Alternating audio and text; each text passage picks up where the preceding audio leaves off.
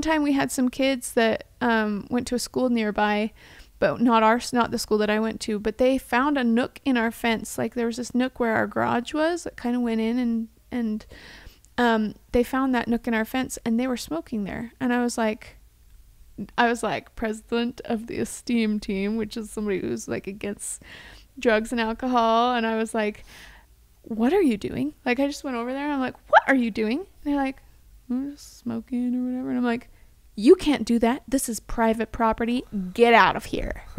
I was so like offended. How dare they? And they were like, okay. And then I was like staring at them and I'm like, get out of here.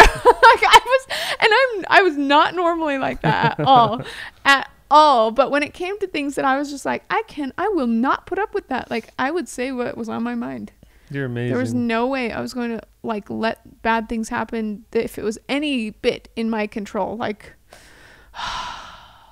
defending my younger brother when other kids were making fun of him or teasing him, I was like, what are you doing? What are you doing? Stop treating him that way or you're gonna hear from me.